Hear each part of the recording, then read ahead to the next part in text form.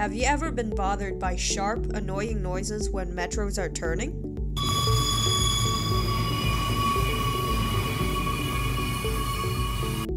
Those are called squeal noises and are caused by wheel resonance, which occurs at curved rail with rigid fasteners. Wheel resonance and squeal noise can be mitigated by wheel damping ring and soft rail fastener. The remaining problems is noise radiation from rail resonance.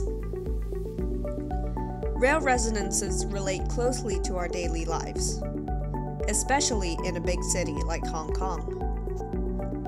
Many specialists have put in great efforts to understand rail noises and figure out ways to tackle it.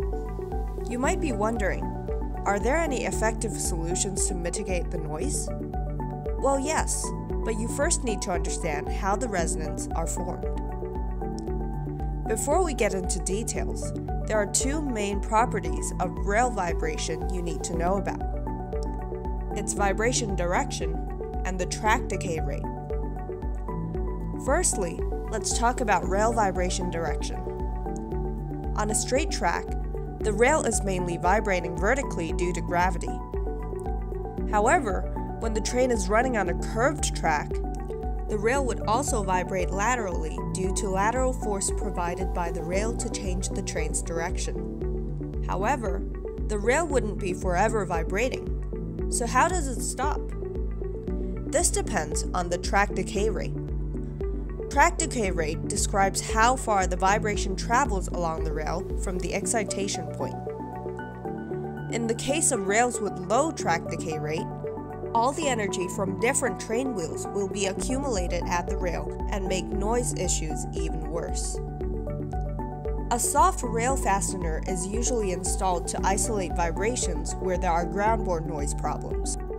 This measure is very commonly used in underground tunnels. However, it usually lowers the track decay rate, offsetting the noise-reducing effects of the fastener.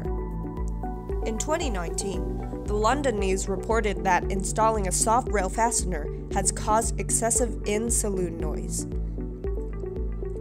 Now you understand that rails vibrate in two directions, and why track decay rate matters. But how do they relate to resonance? We have to first talk about how rails resonate.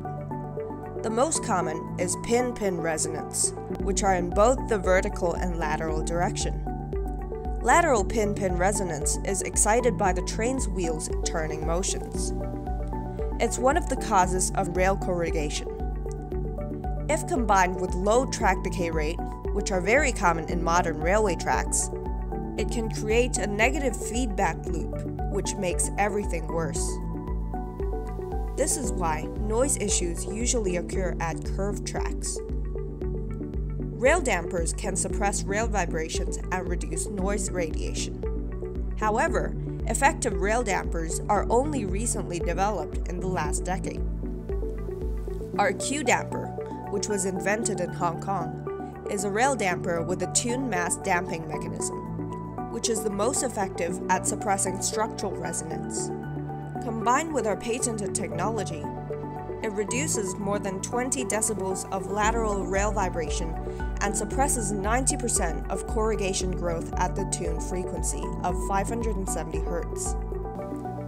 Rail resonance is the source of most railway noise issues in a city. With years of experience in railway noise control, we have researched and developed the Q damper. And now, we want to share everything we know with you. JBIS Innovation Limited, for a quiet rail. We focus on research and development in acoustics products and services for the railway industry.